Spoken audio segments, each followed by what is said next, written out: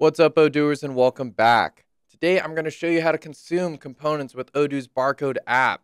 No, I'm not talking about eating food. I'm talking about manufacturing goods. We'll see how to consume both tracked and untracked components, how to consume multiple components at once, and how to add or scrap components. On today's work, am I right? The Barcode app helps expedite the manufacturing process by making it more hands-free. Imagine if you're assembling a product that had 5 or more parts, and each time you had to go register a component at a computer. Sounds like a lot of tedious work. Luckily, with Odoo, you can scan these components as you go without even having to leave the shop floor.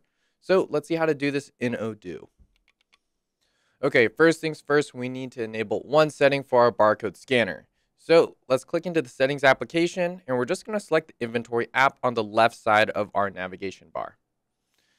In this section, we just want to scroll down to our barcode scanner and make sure that that option is enabled. Looks good. Another important step is making sure that product barcodes are actually set up on each component that needs to be scanned.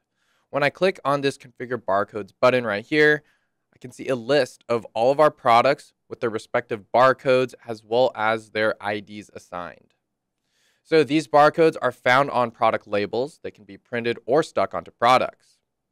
So now we need to have a manufacturing order or an MO. We'll open that in the Barcode app.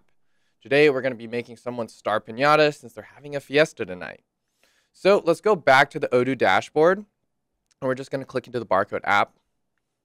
And there are a few different ways we can open orders in the Barcode app, which are covered in our tutorial on processing MOs. But for now, we're just going to use our barcode scanner right here and scan the printed MO slip that we have for our star piñata, which looks like this right here.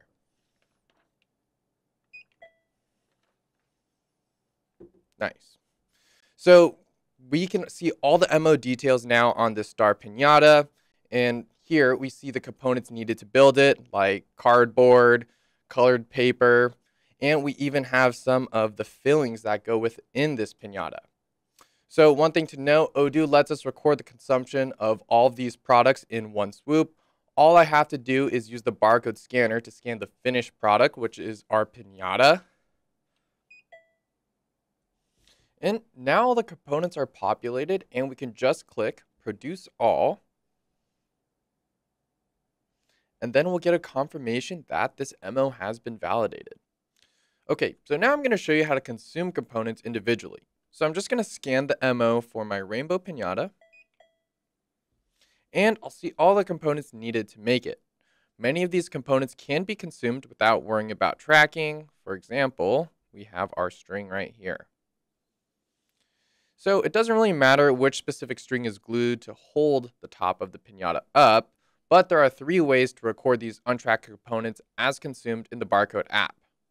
First, if I wanted to see the detailed line item of the string, I could click on this pencil icon right here. In here, I can manually type in the product quantity. And this is especially useful when there are large quantities being consumed. Or another thing I can do is click any of these buttons right here to update the quantity accordingly. In many cases, though, that method may be overly meticulous. So let's head back to the MO. The second way to consume a component is by clicking this +1 button right here.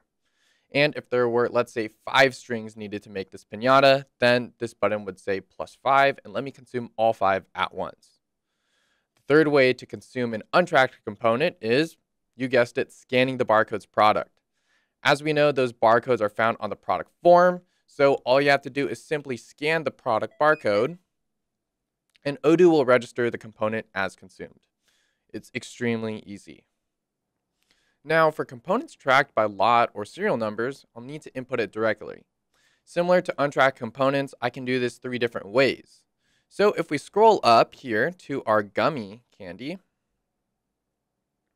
I see that there's supposed to be 30 gummies in this piñata. You might also notice there's a barcode icon as well as a lot number. And this is the lot that is reserved for this component to be picked from. See our documentation on picking from reserved lots or serial numbers for more information.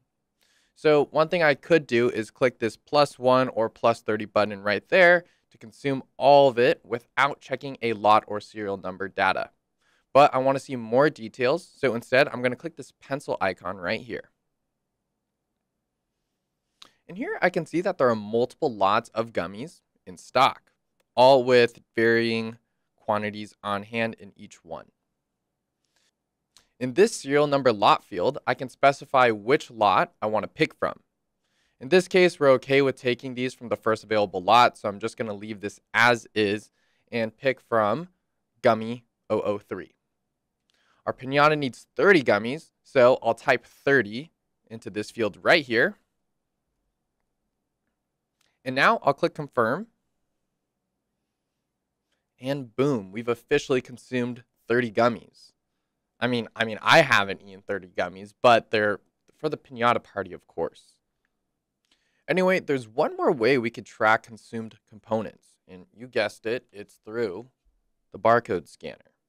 I could scan the component's barcode, but it's recommended to scan the barcode of the lot instead, and that's so Odoo knows the specific lot I want to pull this component from. So let's scan our other tracked component, our chocolate gummies.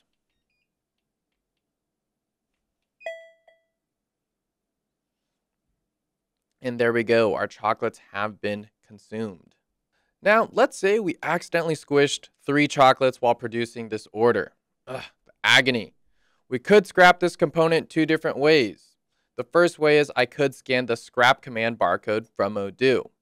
Or I can also click the gear icon up here and then choose scrap. In the product search, I'm just going to type in chocolate candies and select it.